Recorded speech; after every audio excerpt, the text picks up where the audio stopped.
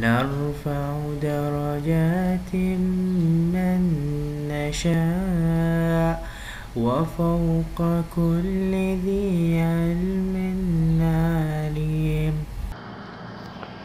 طيب عندنا في الجزئية الثانية بالنسبة للقوانين عندنا رمز الكيو. رمز الكيو اللي هو كمية الحرارة، خلاص، سواء اكتساب أو فقدان. طيب لما أجي أحسب كمية الحرارة لجسم عندنا نوعين، عندنا HV HF وعندنا HV.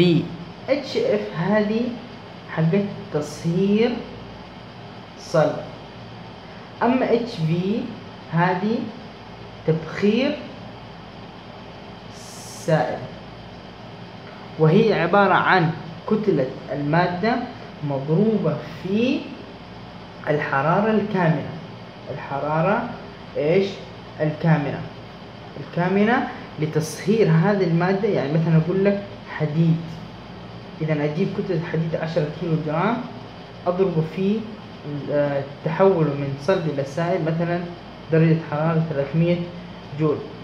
طيب تصهير سائل خلاص أصبح سائل، أجي أقول 10 مضروبة في الحالة اللي تخليه من سائل إلى صلب. طبعا الجول يختلف، نفترض إنه مثلا 200 زي ما هو عندنا في الجليد.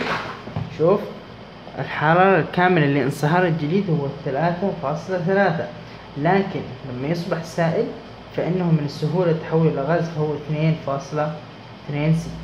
الانصهار غالبا يكون أو أحيانا يكون أصعب من التبخر، لأن الجزيئات بتكون متقاربة جدا، إنما في السائل بتكون متباعدة، فيكون الحرارة شيء القليل يسوي فرق كبير، بينما شيء كثير يسوي فرق قليل.